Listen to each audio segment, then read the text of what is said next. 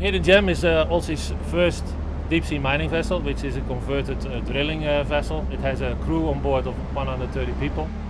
We have just completed the first pilot project for Allseas, which was in conjunction with TMC. This was on the NORI D field in the Pacific, where we had to collect nodules at a depth of over 40 kilometers. My background is primarily deep water exploration and production systems in the oil and gas industry, and that technology has been the basis of the designs for our riser system and the collector system that Allseas have designed in-house and built in-house.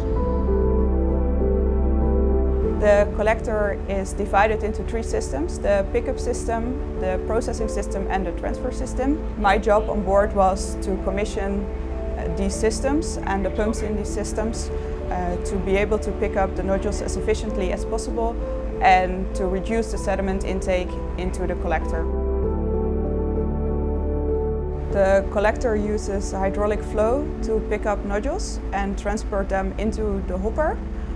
In the hopper they settle through the bottom, and then they are transported upwards through the vertical transport system. Inside the hopper we have a system of pumps that separate the sediment from the nodules, and the sediment is discharged through the diffusers.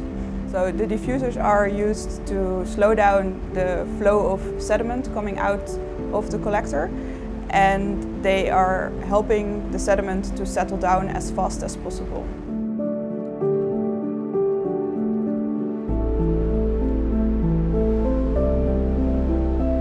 When we start building the riser, we hang off the jumper onto the drill floor, and then we start building from the drill floor, first with small sections and then lowering down one by one.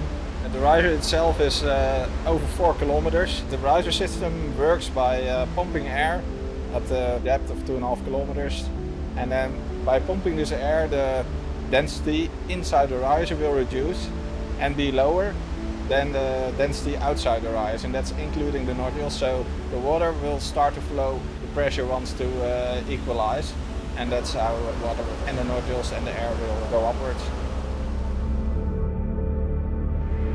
Collector serving. The collector has been doing really good collecting the nodules, driving over the seabed. We did all kinds of different tests with different speeds, curves, you name it. With our engineers we collected data on collector and vertical transport system, and with the scientists we also have been doing some sampling for environmental reference for obtaining the commercial license in future. I've been part since the beginning of the conversion, so it was really nice to be part of the whole. So also have seen eventually that the nodules came to deck. I mean, that was a great feeling at that point.